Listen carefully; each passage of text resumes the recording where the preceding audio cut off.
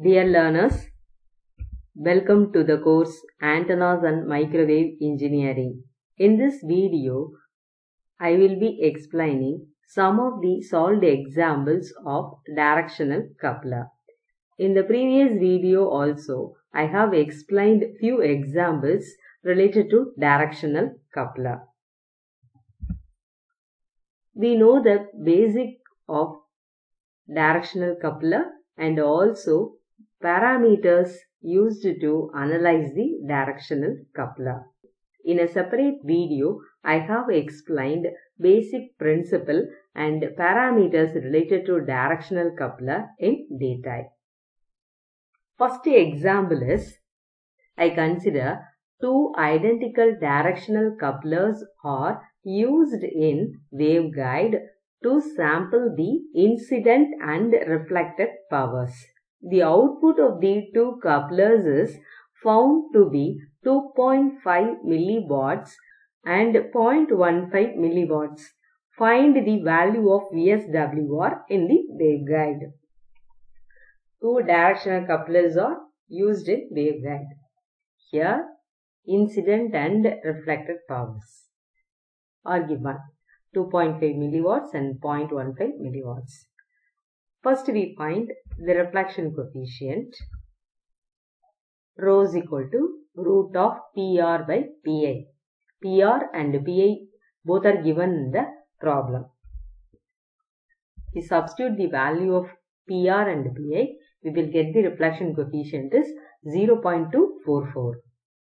What is the question? We have to find the VSWR. Already we know the relation between the reflection coefficient and the VSWR. Now we are going to write the VSWR in terms of the reflection coefficient. VSWR is equal to 1 plus rho by 1 minus rho is equal to 1 plus 0.244 by 1 minus 0.244, that is equal to 1.64. Now the answer is 1.64. In the second example, I consider two identical 30 dB directional coupler are used to sample incident and reflected power in a waveguide. VSWR is equal to 2 and the output of the coupler sampling incident power is 4.5 milliwatts. What is the value of reflected power? Here we are going to find the reflected power. We know the VSWR. So from the VSWR, we find the value of reflected power. First, we write VSWR is equal to 2 is given in the problem. So VSWR in terms of the reflection coefficient is 1 plus rho by 1 minus rho. Then we simplify this. We will get rho is equal to 0.33. Reflection coefficient is 0.33. Coupling factor is given 10 log of Pi by Pf is equal to 30. That means the power incident power to the power traveling in forward direction. Pf is the power traveling in forward direction. So now Pi by Pf is equal to 10 power 3. So therefore, Pf is equal to Pi by 1000. From this we calculate what is Pi. Pi is 4.5 watts.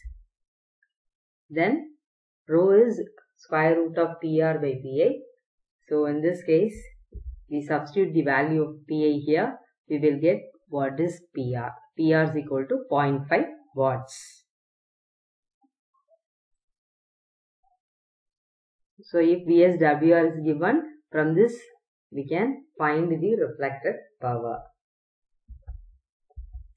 The third example, the written loss of directional coupler connected in a system is 18.2 dB. Calculate VSWR. So here written loss is given. From this we have to find the VSWR. Then how we find this? What is the relation between this written loss and VSWR? Return loss is related with the reflection coefficient. VSWR can be written in terms of the reflection coefficients. In this way, we find the value of VSWR. First, we write R is equal to 18.2 dB. Then we write the general expression for the return loss, 20 log of 1 by rho to the base 10. Here rho is the reflection coefficient. So we substitute the value of R. R is 18.2 dB. So from this we find reflection coefficient is 0.123. Now we know the value of reflection coefficient. So from this we can calculate what is VSWR. VSWR is equal to 1 plus rho by 1 minus rho. Now we substitute the value of rho as 0.123. We get VSWR is 1.28.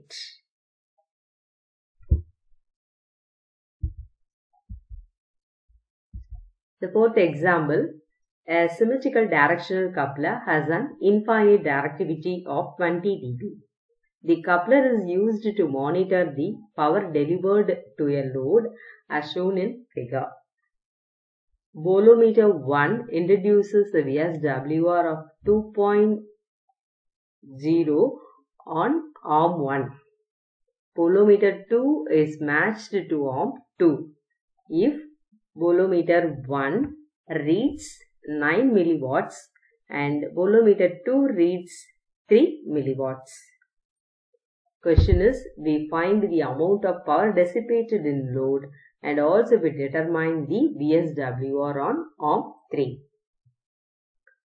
This is the figure given in the problem. Bolometer 1, bolometer 2, VSWR at bolometer 1 is 2.0. First we mark the port 1, 2, 3 and 4. Bolometer 1 and 2 connected the ports 1 and 2 correspondingly. The port 3 ZL is connected. Power dissipated ZL is the reflection coefficient at port 1 is reflection coefficient P minus 1 by P plus 1. That is 2 minus 1 by 2 plus 1, that is equal to 1 by 3. So here we mark the power flow in a directional coupler. The incident power and the reflected power are related through the reflection coefficient. Already we know that. So reflection coefficient is 1 by 3. So from this,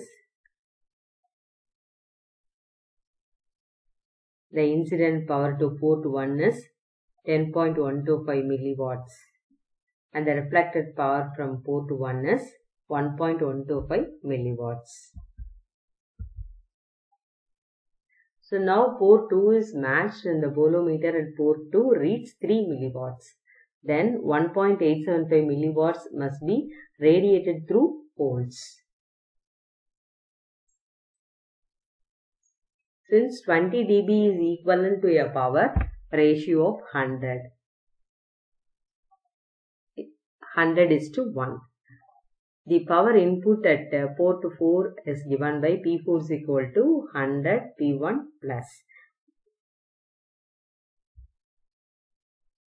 1012.5 milliwatts. Now the power reflected from the load is 187.5 milliwatts.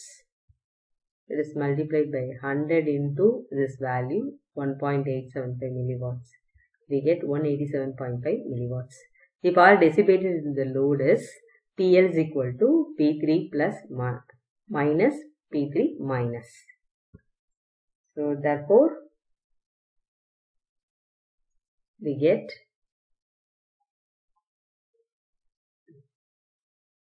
825 milliwatts.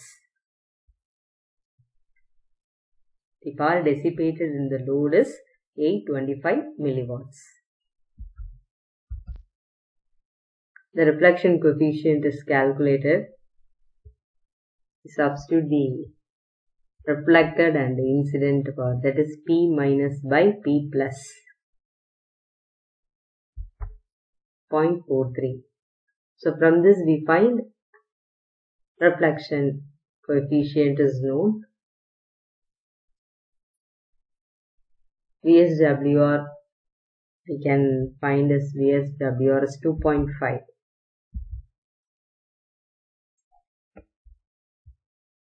So these all the examples requires the basic knowledge of directional coupler and also the simple expressions for coupling factor, return loss, and the relation between the reflection coefficient and VSWR. So if we well known about the basics of directional coupler, we can easily solve the problem. I hope you could understand the discussion of this topic. Thank you.